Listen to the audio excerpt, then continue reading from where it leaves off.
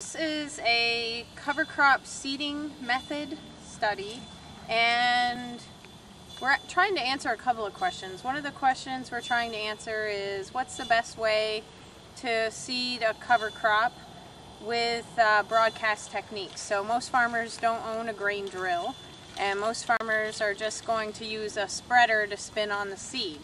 And farmers will ask, well, should we just broadcast it onto the ground, or should we incorporate the seed?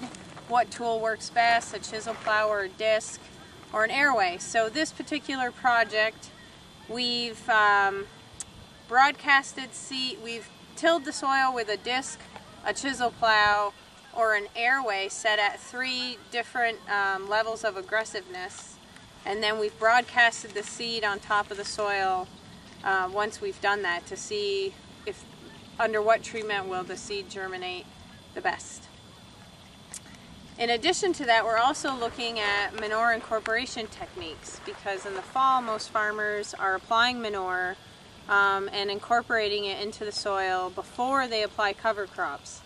So in this study we also have plots where we've applied liquid manure and incorporated the manure with the same techniques: chisel plow, disc, or airway, and then broadcasted the seed over the top.